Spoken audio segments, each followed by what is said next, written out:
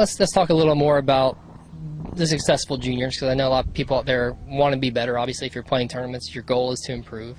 I mean, do you think a lot of these top juniors we know they have the talent and they're working hard, obviously, but do you think, I mean, for you as well, did you spend a lot of time on mental toughness strategies and game strategies in general, or were you more into just drilling, hitting balls, muscle memory? I mean, what do you think about that? It has to be a combination of everything. When you're developing, you gotta develop. Obviously, the strength is gonna come with time. So some kids or some girls are gonna develop later than others. But the mechanics, the technical fundamentals of the stroke, they have to be there since they're 9, 10, 11, 12 years old. I mean, that's when you're really gonna see somebody when they have good technical skills. When they are 12 or 13, they're really going to develop into good players when they're 15, 16, 17. Right. In the meantime, you're also building the mental toughness through the competition, through different exercises, through different types of drills on the court. But it is very important. I mean, it's very important that the kid develops from a very young age. I mean, 14, 15, that mental toughness and being able to withstand the pressures of the competition. Right. Because competition is always going to be pressure because you want to win. Right. So if you want to win, you got to be able to withstand that pressure. And do you think a lot of these parents, or the children, in fact, let's say the child's 10 or he's 12 years old, does he have to be a great player at that age? I mean, if he's great then, does that always translate into a successful professional career? Or do some people kind of blossom later with their games? Yeah, not at all. I mean, when you're 10 or 12, you don't even know if you're going to be playing tennis at 16, right. 17, or 18. So it really doesn't matter at that age how good you think your kid is going to be, because you're never going to know. And not only you as a parent are not going to know, but nobody else is going to know. So you just gotta let the kid develop into his game and just being a normal child. I mean, just going to regular school and right. doing other sports and just doing normal kid things. Not worrying so much about the rankings as well, and just worrying about the progress in the game. Yeah. Exactly. Not worrying so much about the rankings, just making sure that he is progressing and that he's developing and that he's not getting any bad habits out of the strokes and out of the mechanical things that are going to be important when he's 17 or 18. I mean, nowadays you see I mean, some parents are just too obsessed with the kids when they're 8, 9, 10, right. and they're already, saying, oh, my daughter's going to win Wimbledon when she's 15, or my son is going to be the next #1 in the world when he's 17. Well, you never know. There's too many things that can happen between 10 and 17. There's 7 years there. The kid might get injured. The kid might get bored. The kid might like, something else, and you just never know. Yeah, I think you brought up a good point there when you talked about being bored, or another word is burnout, possibly, which happens to a lot of junior tennis players. How did you? I mean, you obviously started at a young age and you took it to a career, so obviously there was no burnout there. How did you kind of combat that when you were growing up? I mean, did you ever feel burnout at any point in your career? Or? Yeah, you do feel burnout at times, but everything has to be done with balance. You got to balance your life. I mean, you got to be able to, even when I was a junior and playing tournaments in Colombia and winning the tournaments, I will still go and play, soccer, or I'll still go fishing, or I'll still go do some other activities. I mean, it wasn't only just tennis and just tennis crazy family, which they would do everything around the tennis. Child's tennis, yeah. No, it didn't. I mean, everything was about having a normal life, and tennis was just a part of it.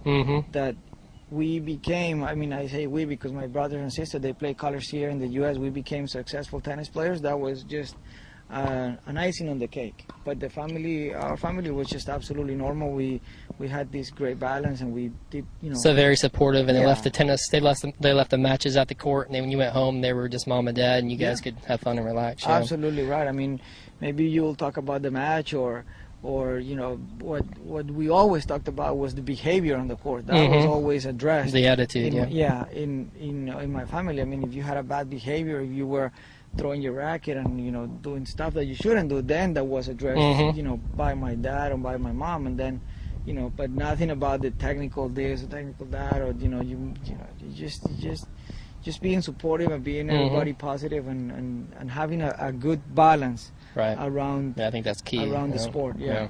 And let's talk to some juniors out there, because I know when I was playing, there were some times where everything was great, I would win in matches, but then there's those times that no matter how great you are, whether you're Pete Sampras or whoever you are, you're going to go through some matches where things aren't clicking. You might have a little losing streak, whether it be a few matches or whether it be 10 or 20. But there's always those times. I mean, how did you, when you were playing, I mean, I'm sure obviously you didn't have a ton of them, but I'm sure they came at some point. How do you try to combat that, or how do you try to, what do you tell yourself to get past those points when you feel like you're stuck a little bit? That's when you have your support system, your parents and the coach that is working with you and the people that are working with you. They're always reinforcing that positive energy. Don't worry about it. It's going to be okay. You just keep working. It's going to turn around. Keep working. It's going to turn around, and eventually it does turn around. You can never stop believing in yourself. You can never doubt yourself that you can do it. And then once, I mean, it's normal to go through those batches of not winning anything. So you just settle down and you go back to basics. You work hard. You continue to believe in what you're doing, and then eventually it turns around. I mean, it just does turn around. Yeah, okay. Just keep working through it, yeah. That's good advice. And tell us a little bit, just, some players are going to make it as professionals. Some players, obviously, the majority are not going to make it as professionals. Tell us some things you learned in junior tennis that maybe not so much helped you in the pros, but some other things that you learned that were life lessons, so to speak, with junior tennis. I mean, what I could say right now is that if you play tennis and you end up playing for a college year, I mean, with a scholarship, I think you've done great. I mean, you've done unbelievable. I mean, if your son or your daughter is able to educate themselves through sport, that's the best thing that can happen for a family.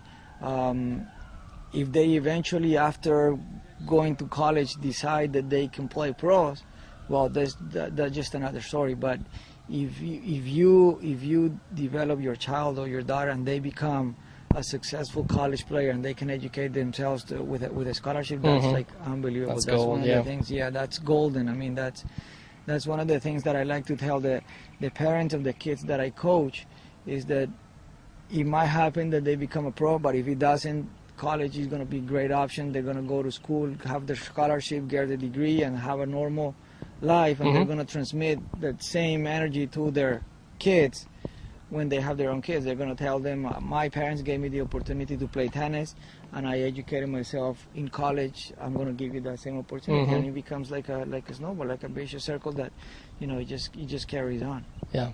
Okay. And then let's talk just a little bit more. I wanted to touch on. I know you work with pros and junior. You've worked with everybody as far as being there and coaching them. Just for my own edification, I always want to know, what are the top players right now? I mean, as far as juniors, are they playing 7 days a week? Are they training 6 hours a day? What are they doing right now? That the top people that want to be, possibly go to college or become a professional. They're playing about 6 or 7 hours a day. Okay. I mean, they're working out about 6 or 7 hours a day. Some might work a little bit, an hour or two longer. And it includes everything. It includes the tennis, the conditioning, the gym or the running. Or so everything revolved around kind of 6 or 7 hours. Okay. Yeah, it's a full day thing, and one of the most important things that I am emphasizing right now is the mentality, the mental strength. It has to be there, because the other guy or the other girl can hit the ball as good as you do. Right. They can move as good as you do, but they cannot control the way you think and the way you act and the way you think on the court. I mean, they can't control that. So it's something that the mentality right now is making a big difference. And it's a huge difference, isn't it? Between when you were 70 in the world and the guy that were 700, it's pretty close in strokes. Those guys can all play. It's just a lot of it comes down to the mental toughness. Absolutely, it's the confidence that you have in yourself and the toughness, being able to run one more ball, being able to put an extra ball on the court, just being able to take that little bit extra punishment of playing a little bit extra long point, because that's what it is, because your body is going to hurt. I mean, when you're especially in Colombia on red clay. Oof. I mean, your body's going to hurt, your legs are going to hurt, but you have to be able to take that little bit extra pain, and then it's going to make a big difference, and that just comes through the mental.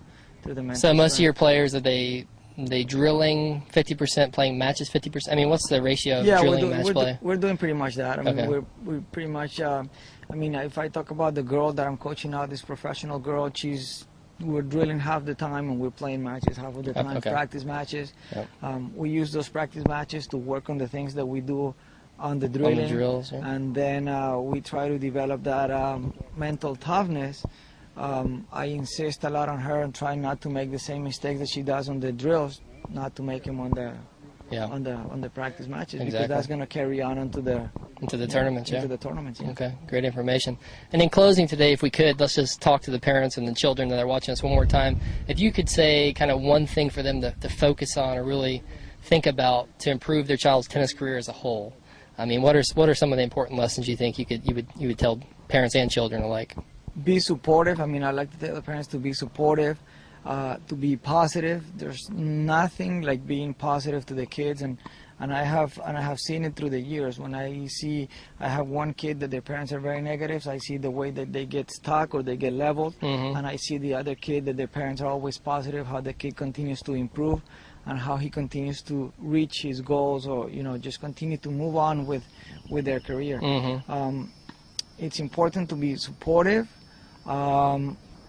Not being too much involved on the court, I don't think that is very necessary. I mean, as long as you have a good coach and a coach that you trust, you don't have to be on the court, because then you would just be in, how do I say, it's just like an obstacle for the kid just to be free and to be experiencing a different, different personality, which is the one coming in from the coach. The kid and the coach, they need to develop together the relationship of trust so they can continue to progress. It's very important. I mean, I cannot emphasize enough on being positive with the kids. I mean, the positive reinforcement, telling the kid that they did a great job, that they did a good job, that they did a good job. It's extremely important. The other thing is, do not allow the bad behavior that is just not right, and that has to be cut off from its roots. Once you see the kid behaving poorly on a court or on a tournament, then you have to address that issue. But out of the other stuff, it's just being positive with the kid. Fantastic information, Mauricio. I really appreciate you being with us here today. Hopefully you guys took away a lot from hearing from somebody who's been there, done that, and has a successful career. So this is Jay Travis with the Junior Tennis Show. We'll see you next time.